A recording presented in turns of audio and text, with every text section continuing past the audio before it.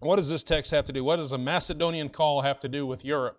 Well, not a whole lot, but hear me out. Hear me out for a minute.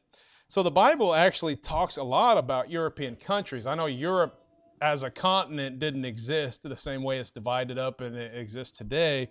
But, you think about it, that Paul talks about Spain and, of course, Italy. I mean, the Roman Empire and, Greece is mentioned and they're speaking Greek. And so we understand that those what we know to be European countries today existed during that time.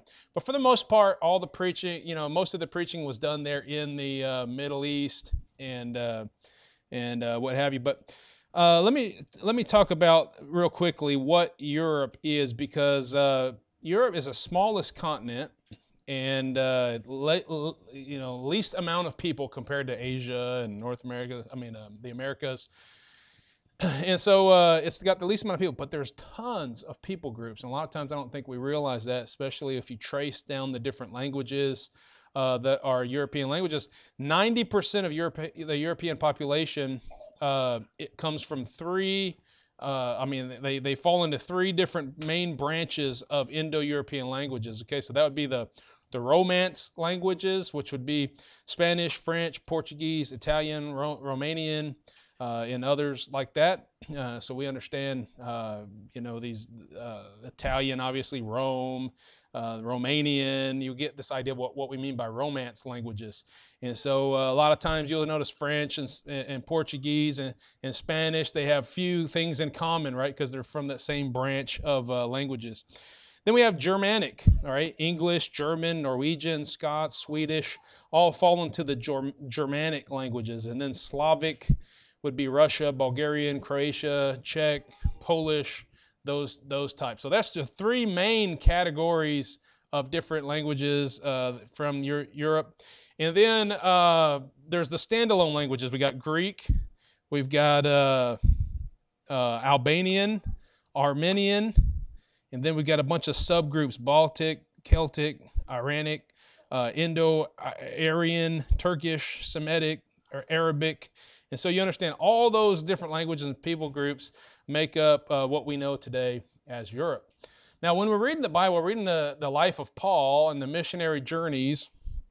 I don't know, I wonder how many of you guys, if you went to the back of your Bible, you might have a map that charts out Paul's missionary journeys. His first missionary journey, second missionary journey, third missionary journey, and then I think they add in after that to his journey to Rome.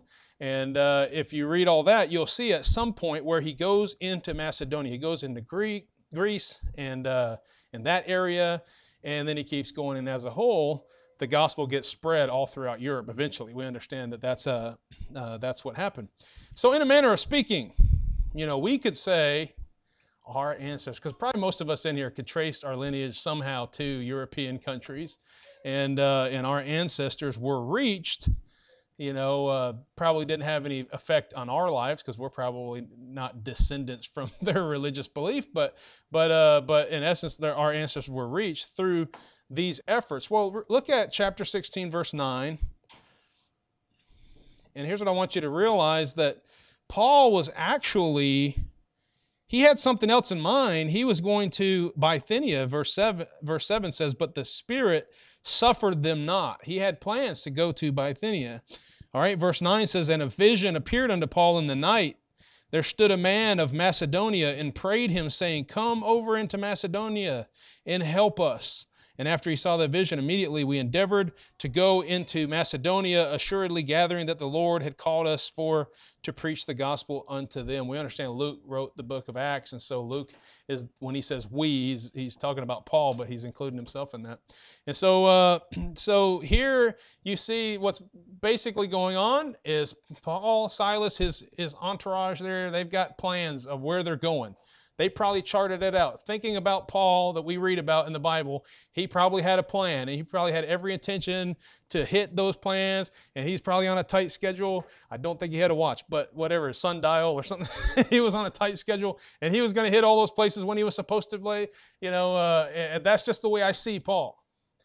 But then it says the Spirit suffered them not. What was it? Maybe a feeling that he had inside that saying, man, I just don't feel like we're supposed to go there. and he's whatever, let's sleep on it. And he goes to sleep, and that night it says he has a vision. And in the vision, he sees this guy from Macedonia.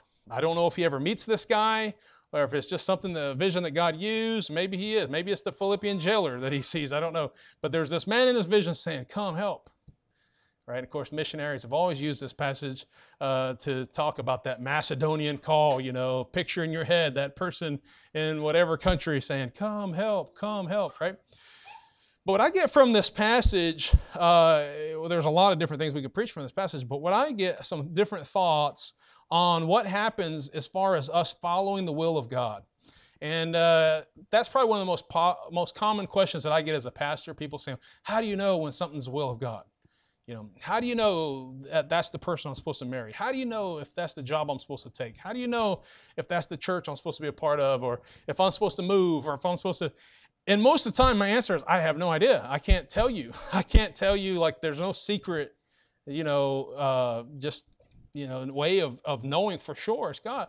But I think there's some things that we can learn from this story that might be helpful, okay? So number one is this. Sometimes the Spirit will stop you from doing what you plan on doing. All right, you just got to mark it down. Sometimes you have a plan. There's something that you want to do. You might even think that this is God's will. This is the best possible thing that could happen. It's the most effective I can be in my life, the most God-honoring I can be. I've got to go down this path right here. Well, be assured that could change. God could change your mind on that. Okay, look at James chapter 4, if you would. We'll come back. We'll spend a lot of time in Acts 16, but James chapter 4, look at verse 13. What a great passage. It says, go to now, ye that say, today or tomorrow we will go into such a city and continue there a year and buy and sell and get gain. Whereas ye know not what shall be on the morrow, for what is your life? It is even a vapor that appeareth for a little time and then vanisheth away. For that ye ought to say, if the Lord will, we shall live and do this or that. But now ye rejoice in your boastings, all such rejoicing is evil. Therefore, to him that knoweth to do good and doeth it not, to him it is sin. Okay, so there's a time where you're so sure this is what I'm going to do. I've got it all planned out. I've got my schedule filled in, and I know this is what I'm going to do. And the Bible says, don't say that, because you don't really know if that's what God wants you to do yet. Now, look, here's my advice. If you don't know what God's will is, and you've marked it down, hey, this is the best thing, nothing's contrary to what God says, because, look, you don't want to do that. You don't want to be that person that says, like Joyce Meyer, she says, well, I know the Bible says that women aren't supposed to be preachers, but God told me, so what am I supposed to do? Don't believe it, okay? If you say, oh, no, I think that I'm supposed to do whatever. I mean, there's 1,000 things I can point to in the Bible and say that you're not supposed to do this. And you say, well, I know the Bible says that, but God told me this. Look, I'm going to go with the Bible. But I had a Macedonian call vision, right? I don't believe it. All right, I'm going to go with the Bible. But anyway, for the most part, though, you don't know what it is, so you're just saying, hey, this lines up with the Bible. It's always right, for instance, to win souls. It's not going to be like, oh, you weren't supposed to share the gospel with that person. So do it. Do that what you know to be good, and do it the best of your ability. It's not wrong to make plans. We do soul winning. How many times have we knocked on? Our goal is to knock on these 10 doors on this street, or 12, or however many we can get accomplished. I'm shooting small because I usually knock doors in Iola. Okay, and so I'm going to knock 10 doors on this street. And you don't even knock any of the doors because you end up talking to somebody that's walking down the sidewalk or on a bicycle or something like that. And man, it just messed up my plans, right? No, the thing is, you had a plan, but that God intervened and he said, no, I got something else for you to do. Okay, and so this is something that we need to realize in our lives, that the Bible shows us clearly. We shouldn't say, hey, tomorrow I'm going to do this or that or whatever, but we should rather say, if the Lord allows. If the Lord is willing, then I'll do this or that. Romans 12:2, this is kind of how we should just live our lives, though. Romans 12:2. And be not conformed to this world, but be transformed by the renewing of your mind, that ye may prove what is that good and acceptable and perfect will of God. Okay, and again, Most of the time, that's going to be saying, well, I know this is the will of God because it's what the Bible says, and I'm doing what the Bible says. Okay, you're never going to do something contrary to what the Bible says and say it's the will of God. But sometimes you'll be doing something that's biblically sound, but he'll say, no, I got another plan for you, and it's biblically sound too. It's just wouldn't have been your first choice. Does that make sense? And so we have to understand that that's going to happen sometimes. It's real easy, though, to decide in our head. And this is what I get a lot, all right? The same people that come to me, how do you know when it's God's will? You know what a lot of times they want to hear? Like they've got something in their mind that they want to be God's will, and they're like, how do you know? And they're wanting you to give them that yes, that affirmation, hey, it's okay, right? And I can't do that because I don't know. I can only speak for myself, right? All I can say is I know if the Bible is contrary to it, then it's not God's will. But it's easy to say, I want to do X, Y, Z. And so you get it in your head like that's God's will. And that's really easy to do. We don't want to fall into that. We want to just keep doing what we know to be right. And then when God opens up that door, boom, we know now that it's His will. Okay, so the second point is this. You may not have a vision like Paul did. I mean, that you get that Macedonian vision, that's pretty clear, right? Right after you had this feeling, man, I just don't think we're supposed to go. And then you get the Macedonian call. I mean, some people would get that and still say, well, I don't know. Maybe it was that pizza I ate. How do you know? All I can say is when you know, okay? When you know that's God's leading, it's God's hand, He opened the door, He closed that door, whatever, and you don't have to worry about trying to convince anybody because you know in your heart this is God's will, and it's obviously lined up with Scripture, that kind of idea, then that's right. So you may not have a vision like Paul did, but when you know, you know. All right, so allow me to give some personal examples. Some of you probably heard some of these illustrations before, but this is just kind of my own personal, this is how this applies to me in my life. There's been a lot of things. I'm sure there's been times where I said, hey, God wants me to do this, and it really wasn't God. But sometimes you don't know. You're going off your best ability. There's other times in my life where I've been like, I know that was God. And again, my experiences aren't going to be everyone else's experiences. And if somebody comes with my experience, with their experience, sometimes I'll be like, that just seems weird. Would God show you a sign that way? Or, hey, that's none of my business. That's between that person and God, right? But as long as it doesn't contradict God's word. So let me tell you some things that happened in my life. So some of you guys know when I was a really young kid when I decided God wanted me to be a preacher of some sort, pastor, missionary, whatever. And I do remember telling people that God had called me to preach, but I don't remember how I knew that. It was just, I had a picture in my head, and I said, I think that's what God would want me to do. And look, the Bible says, hey, a man desires the office of a bishop, desires a good thing. Anyone who's a kid and says, you know what, maybe one day God will use me to preach, maybe I'll be a pastor or whatever. Hey, live a clean life, stay pure, keep the qualifications. That'd be a wonderful thing if God would use you to be a pastor someday. If not, hey, you didn't hurt anything by keeping the qualifications. And so live as though, in fact, Paul said, hey, covet all these spiritual gifts, that's fine, but covet rather to prophesy. He's like, you should want to be able to preach God's word so that people can understand it, is basically the idea of prophesying. And so it's not wrong to want to do that. And I feel like maybe that's how I was as a kid. Like I just wanted to do that. I thought it was good. So I said, I'm going to just try to keep myself in a position where I can do that one day. Well, years went by, became a teenager, preaching didn't sound as fun as baseball, so I wanted to be a baseball player, I wanted to be, an artist, I wanted to do all these things, but something in my heart kept saying, no, really what you're going to do is preach one day. I remember going to camp, I didn't share this in Iola, I remember going to camp and they had preaching, practice preaching or whatever you could call it. You get up there, you had an opportunity to preach to the other guys at camp. And at that particular camp is where I got to know Valerie. So we spent a lot of time together. I was very interested in her, and I forgot to study my notes. So I got up there to preach, didn't know what I was going to preach, didn't know, and it was terrible. It was so bad.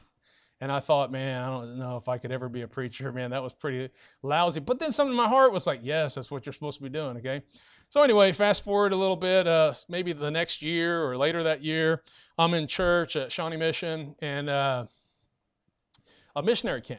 And he wasn't a dynamic speaker. I could still see his face. I know he's from Argentina. I can't think of his name. all I remember is that the message was about, and we just had a missionary on Wednesday in Iola preached a very similar type of message. A lot of missionaries preach this. And that's this, hey, we're going, taking the gospel to the whole world, like Acts 1:8, we're going into all the world, and you can't necessarily go, but you're sending us. And it says, but your mission field is across the street. It's your neighbor across the street. That's your mission field. And so I remember that was the message. But in my mind, I remember just thinking the whole sermon, like, God wants me to be a missionary. He wants me to go. And you know what? A missionary is actually somebody who's like an evangelist is what we would call. Someone who goes out and preaches the gospel and gets people saved. That's really what a missionary is, right? But I was like, God wants me to be a missionary. And this is just a feeling I had. No confirmation about it, but just a feeling I had. So that day I went to work. I worked at UPS on the night shift. So it was right after church. I had to head off to work. And when I got there, I met this guy, black guy, clearly from Africa. His name was Boubacar Fati. That's an African name, believe it or not, West African Mandinka name, Boubacar Fati. And he walked right through the guard shack, which you never did. Everybody had to show their badge. But he just walked by, oh, I don't have one. And the guy just let him by. I don't know why I share that part of the story, all right? I'm not saying he was like some ghost or something like that, but it's just what happened, okay? And I remember it struck me as odd. And after I showed him my badge and I went and met the guy. And, I was a supervisor. And so I was like, hey, who are you? Are you working? Are you loading or unloading or what? And so he started telling me what he does and all this.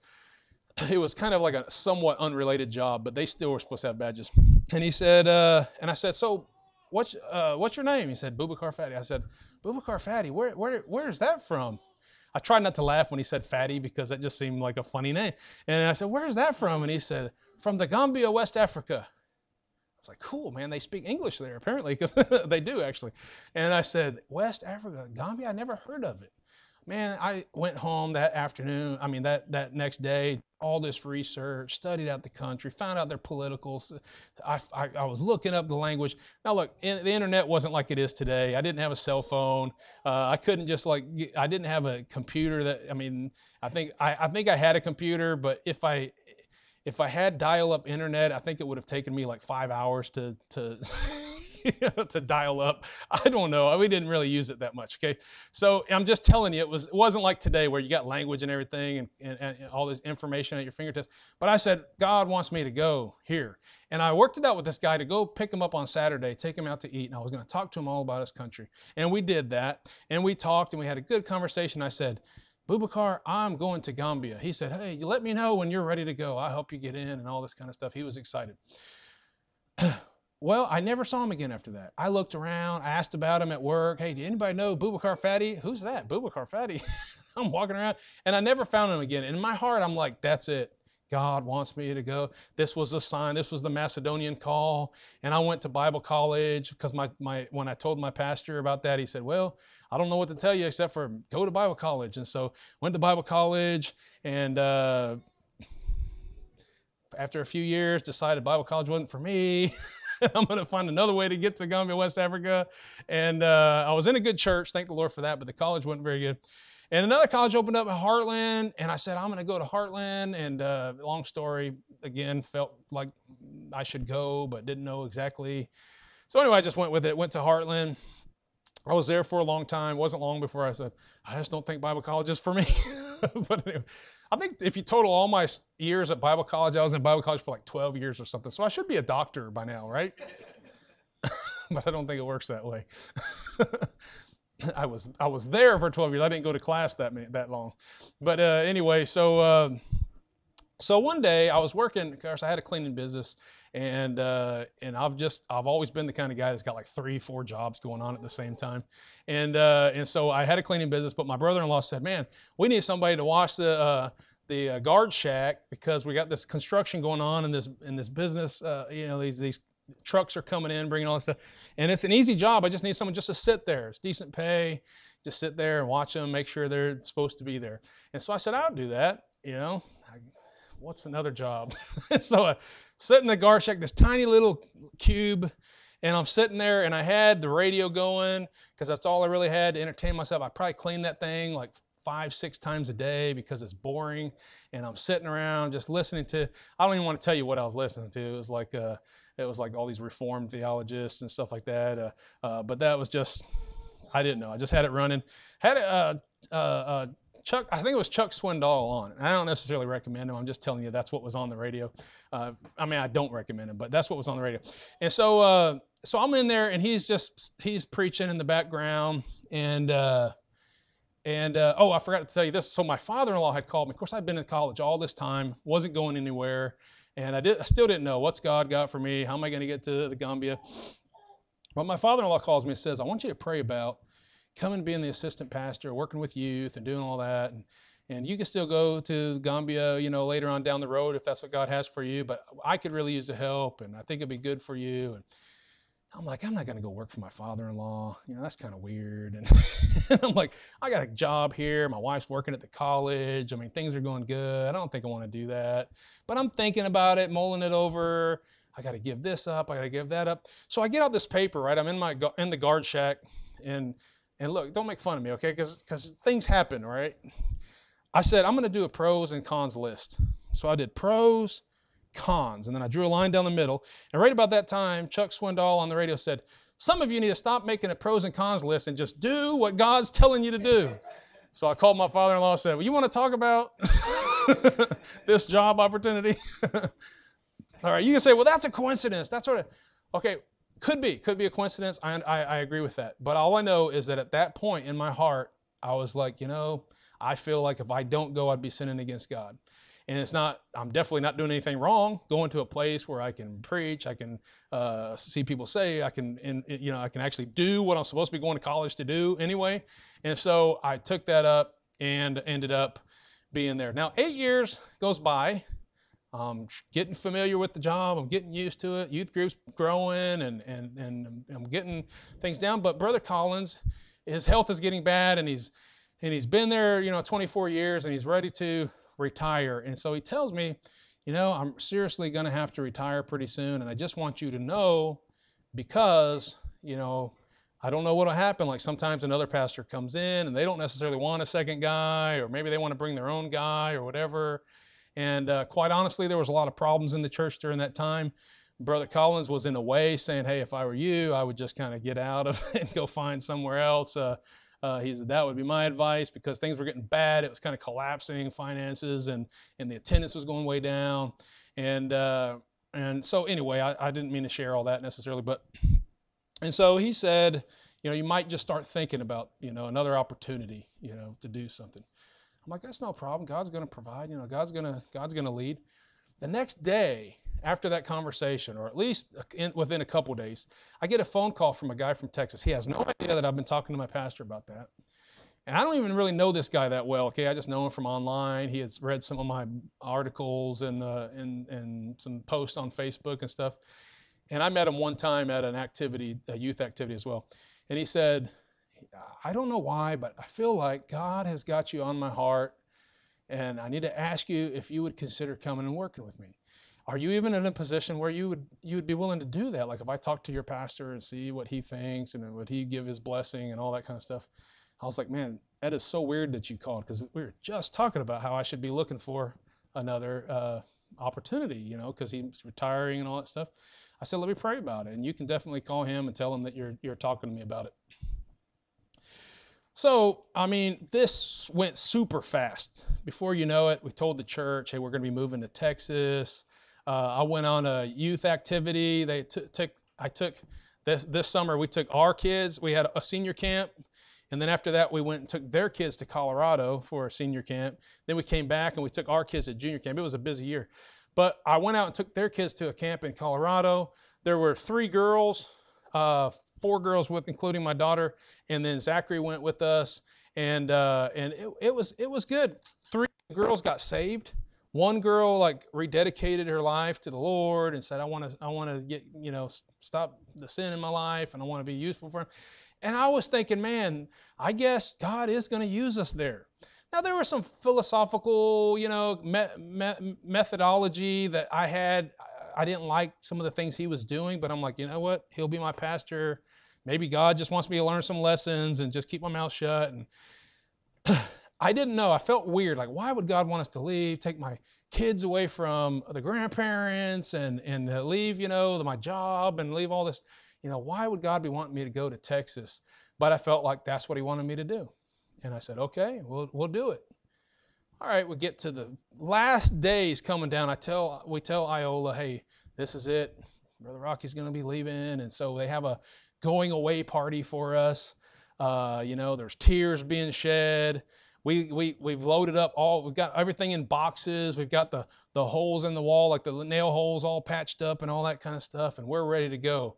I've got a check in my pocket to buy the truck so we can load up everything and leave in the morning. And after that service, they give us the going away party and everything.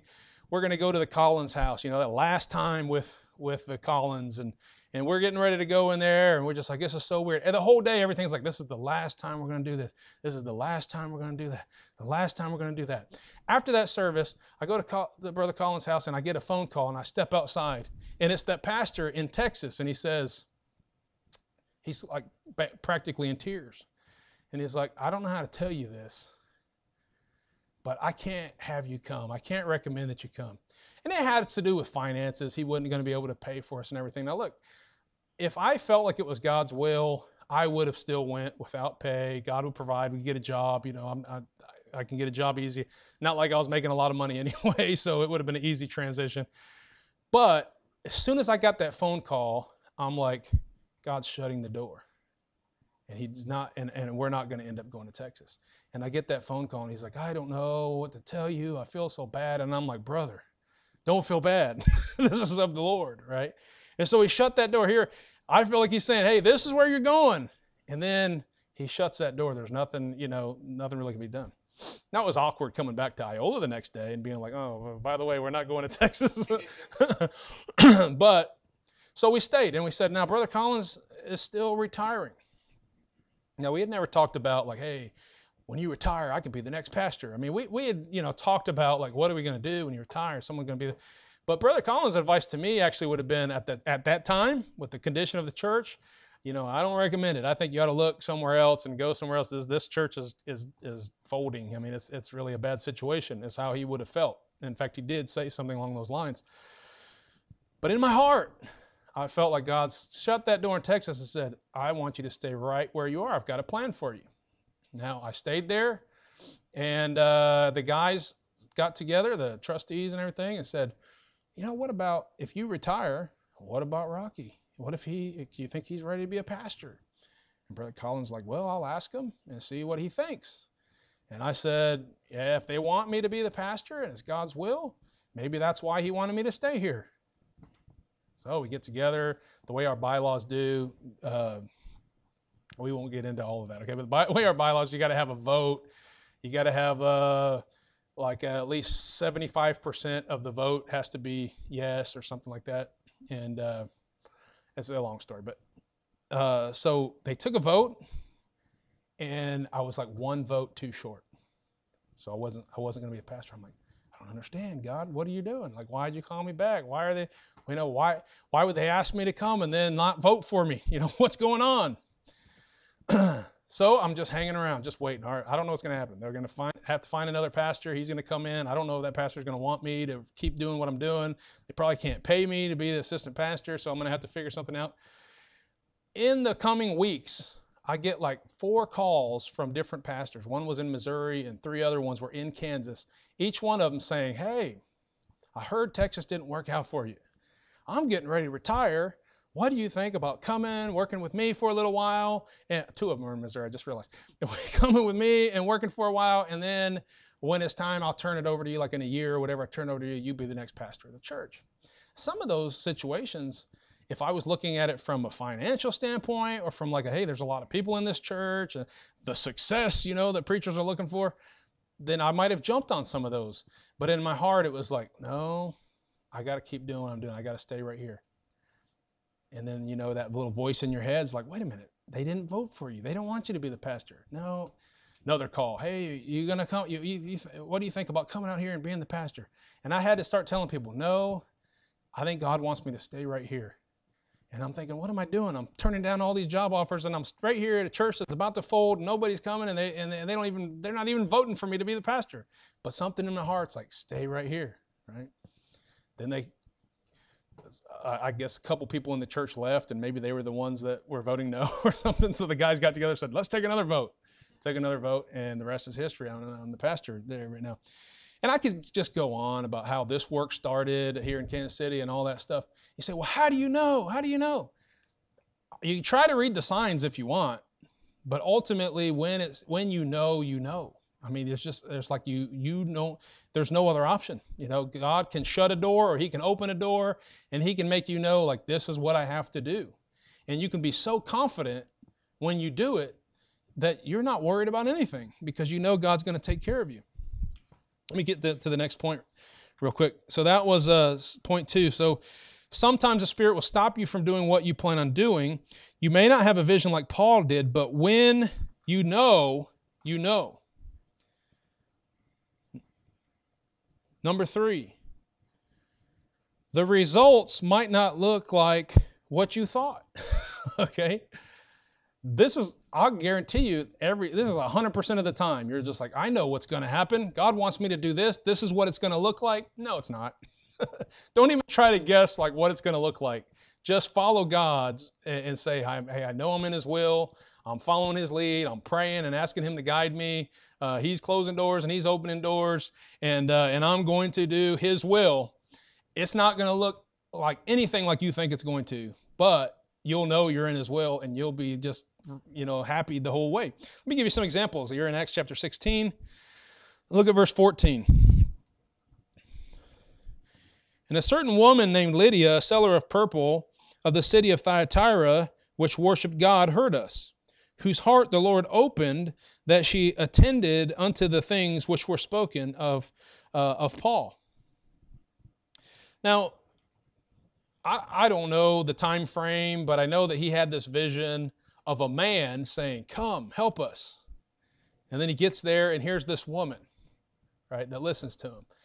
Maybe he's thinking in his head, that's not the audience that I planned on. What are you calling me here for? What's this woman, sitting down here, listening to me? But this is what he has. The results might not look like what you thought, right? Verse 16. And it came to pass, as we went to prayer, a certain damsel possessed with a spirit of divination met us, which brought her master much gain by soothsaying. Okay, so she had some kind of a demonic spirit or whatever, and because of that demonic spirit, she was actually able to get her master, so she was some sort of like slave, get her master some great gain. By, kind of like sorcery or whatever, however that worked. Like, hey, come see the freak show, And somehow they were getting money from this girl. But Paul's out preaching, trying to get people saved, and preach the gospel. And he's like, all right, God's got me here for a reason. It's going to be a good meeting. He's getting ready to preach the gospel. And then there's this lady here who's possessed of the devil. And verse 17 says, she followed Paul and us, Luke's writing, so he says us, and cried, saying, these men are the servants of the Most High God, which show us unto us the way of salvation. So here's Paul, right? He's excited. God's called me here. He's got a purpose. We're going to see lots of souls saved. And he's preaching to a crowd, and all of a sudden this lady's standing right beside him. These men are of the Most High God. I already forgot the line that she says. And they're here to show us the way of salvation. Paul looks at her. He's like, thank you. Goes back to preaching. He preaches a little longer, preaching the gospel, telling people how to get saved. These men are of the Most High God, and they come to show us the way of salvation. He's like, chill out, lady. Okay, relax. It says she did this for several days, many days. All right, next day comes out, have a meeting. Whew, I sure hope that lady's not there. I'm going to have this meeting. I don't see her. Great. People are going to get saved. It's going to be a great time. Here she comes in the door. These are the men of the Most High God. And he's like, oh man, finally he stops and he casts the devil out of the woman, a demon out. I mean, that's the way I'm reading it. I guess it doesn't say a demon necessarily, but the spirit of divination. And then from all I can see, then she's in her right mind. Now, I'm going to tell you this, man, you guys have known the ministry. If you followed me for very long, you've been part of this work, or you've known some people I've dealt with in Iola. Here's what happens, man. You think God's got you set up for a big day. Lots of people are going to come. People are going to get saved. There's going to be tears. Lives are going to change. You're going to preach the best message. And everybody's going to be like, oh, man, God, I repent of all my sins. And it's just going to, what a wonderful message. There's always going to be that person. There's going to be that person that steps in the door and you're like, oh, man, that just messed up the whole day, right? In the flesh, that's how you're thinking. But the thing is, you just don't know. You have to follow the leadership of the Lord, and you're like, I don't know. It's not going to look like what you think it's going to look like. I'll tell you this too, as a pastor, every time you preach a message with somebody on your mind, like I'm going to preach this message, so-and-so needs to hear this message, I'm going to preach it right to them. I try not to do that anymore. I can't say 100%. I never have anybody on my mind, because sometimes it just kind of comes in your mind, and you got to preach it anyway. But most of the time I don't do that, because what I found is if I do that, the person that I'm wanting to preach to doesn't show up. I'm just like, like the whole message was for that person. Well, shame on me then. That's not how I should be preaching, okay? But I'm telling you, it never looks like what you think it's going to look like. All right? He didn't expect this woman to be this first person he leads to the Lord, Lydia. He didn't expect this demon-possessed girl is going to follow him around and mess up his meetings. He didn't expect what happens in verse 17. Verse 18. And this she did many days, but Paul, being grieved, turned and said to the Spirit, I command thee in the name of Jesus Christ to come out of her. And he came out of her that same hour. And when her masters saw that the hope of their gains was gone, they caught Paul and Silas and drew them into the marketplace unto the rulers and brought them to the magistrates, saying, These men, being Jews, do exceedingly trouble our city, and teach customs which are not lawful for us to receive, neither to observe, being Romans. And the multitude rose up together against them, and the magistrates rent off their clothes and commanded to beat them. And when they had laid many stripes upon them, they cast them into prison, charging the jailer to keep them safely, who, having received such a charge, thrust them into the inner prison and made their feet fast in the stocks. You can't help but wonder if Paul and Silas are sitting in there. They've had their clothes stripped off of them. They've been beaten probably 39 times, right? The Bible talks about how many times they were beaten, 40 save one stripes, and probably backs all tore up, stripped naked, bound with chains in the inner prison, right? They're like, hey, we want to make sure these guys don't get any, no one breaks them out or anything like that. So we're going to put them in the inner part of the, what do they call that in prison? You got the, the hole, right? You're in the hole, man. They're watching you. You can't have any privileges. You might have like a little toothbrush or something like that. And, but what do we find? I mean, I can imagine Paul and Silas saying, well, this sure isn't what I thought when I had that vision saying, hey, come help us. I hadn't even seen the Macedonian man yet. Where is he? All I saw was Lydia. I saw a demon-possessed girl. I saw these Romans beating us. They could have had a pretty bad attitude about it, couldn't they have? But point 3 is this. Point 4, okay? Number 3 is the results might not look like what you thought. Point 4, but it will all be worth it if it's God's plan. Every time, mark it down. You're like, well, I don't know, man. I changed plans. I thought it was God's will, but it doesn't look like I thought it was going to. Well, don't quit. Don't quit, because I'm guaranteeing if it's God's will, it'll all make sense in the end. And you got to stick it out. This is what they did. They stuck it out. Let's see what happened. So this lady comes, Lydia, in verse 14, and he preaches the gospel, and she gets saved. But not only that, look at verse 15. And when she was baptized, and her household, I don't know who all was there. She could have had servants working for her. That was part of the household. A big family. Who knows who was all there? But it says she got saved. Well, we know she was saved because she got baptized, and her household, right? And then look at this. She besought us, saying, if ye have judged me to be faithful in the Lord, come into my house and abide there. And she constrained us. So we got at least Paul, Silas, and Luke. Luke's the one writing this. I don't know how many other people were there, but at least these 3 men. And she says, look, you know what? Don't worry about going to get in a hotel. Don't go worry about your expenses. We're going to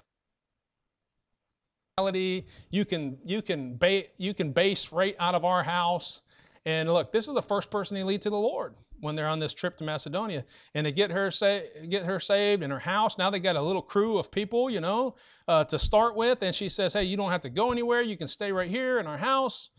And look at verse 40. After all this is done, after prison and all that, and they went out of the prison and entered into the house of Lydia.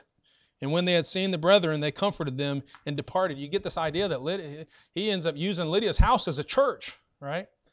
Well, that reminds me, I didn't plan on saying this, it wasn't part of the notes, but that reminds me of the story of this building right here. Here we are meeting at Matt Ross Community Center. And we're just every service, we got to load up. Hey guys, come unload the piano and all the books and all that kind of stuff. And we had to do that every service. And then all of a sudden, Brother Mark Truitt comes by and he's working out at Matt Ross Community Center. He sees a Baptist church and he comes and he says, "Hey, you need a place to stay? I might be able to work something out. Pay us some rent and we'll give you a place to meet." And I'm like, well, let me think about it. It's a little more expensive than what he was wanting. Was more expensive than what we were currently doing. I had to think about it. I said, well, can we come out and check it out one day? And we came, checked it out, thought it seemed like the right thing to do. And I said, well, can we pay you this much? And he said, "Oh yeah, no problem." He said, "If you can just get somebody to mow the yard," basically what he said. And so thank Brother Austin, we've got this building because he mows for him.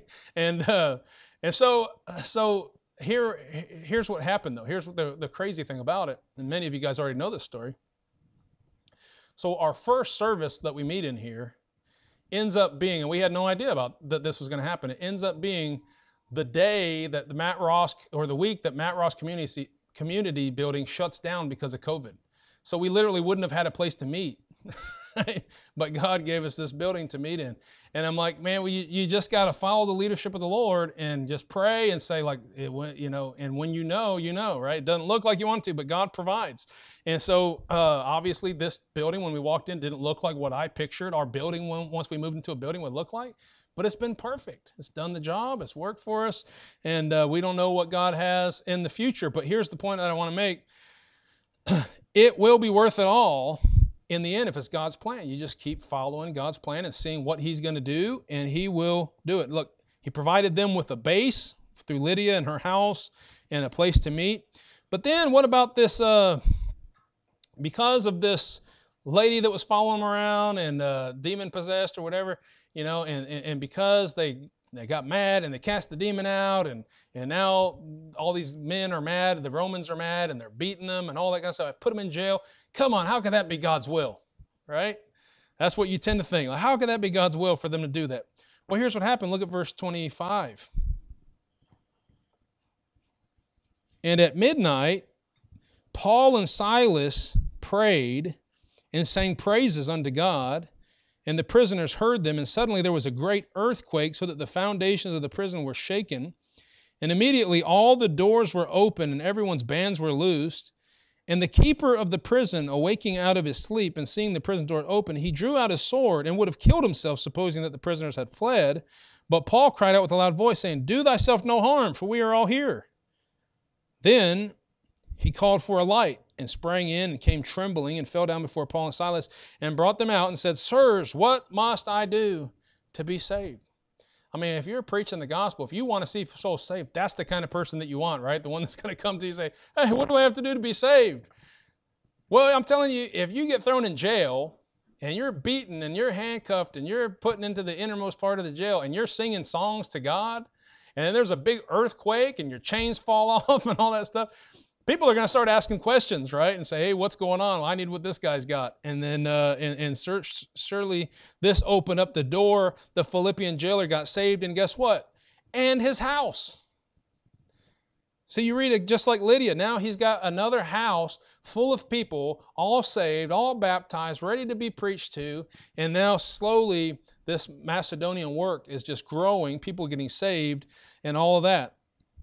Had he not answered that Macedonian call, sure, he probably would have got people saved. Things still would have been going good in Bithynia, wherever he was headed.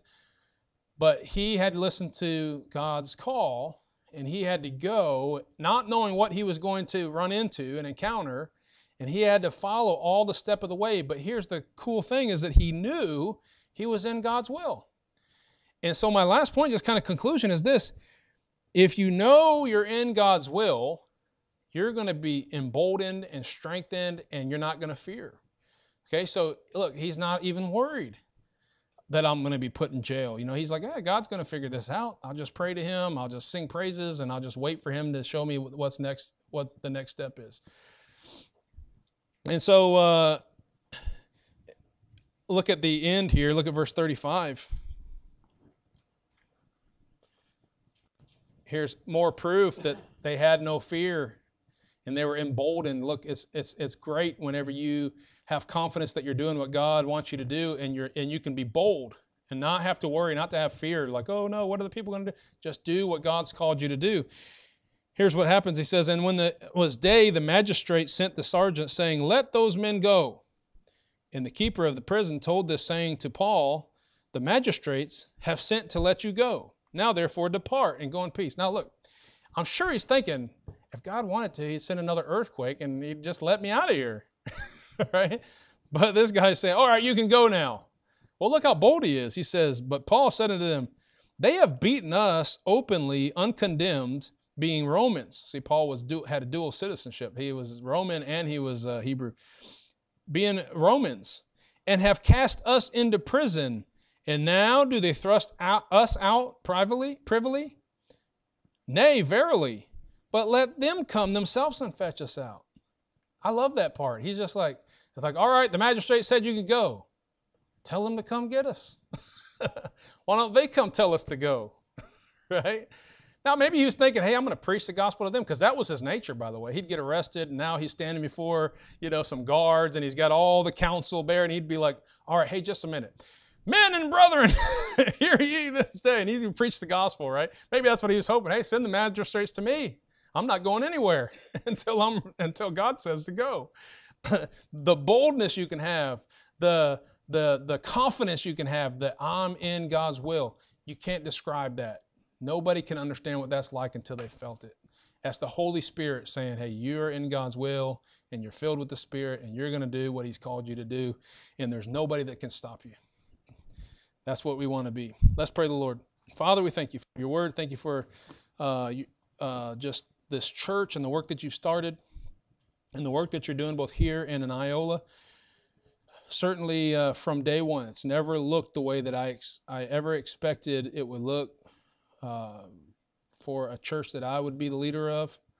Certainly I'm not the leader that anybody expected that they would get when they're looking for a pastor. But the fact of the matter is, Lord, if it's your will, you'll provide and you'll guide the way and you'll lead us every step of the way. So I pray that you do that and make it known to us. Give us the confidence and the boldness to continue the work. Give us wisdom to do things according to your will and to change directions when you lead us to do so. And help us search your will and search your scripture daily, Lord, that we might stay in it to the best of our ability, and to be sensitive to following your leadership at any given moment if the Spirit should hinder us from going. Lord, I pray you be blessed now and be glorified. In Jesus' name I pray, amen.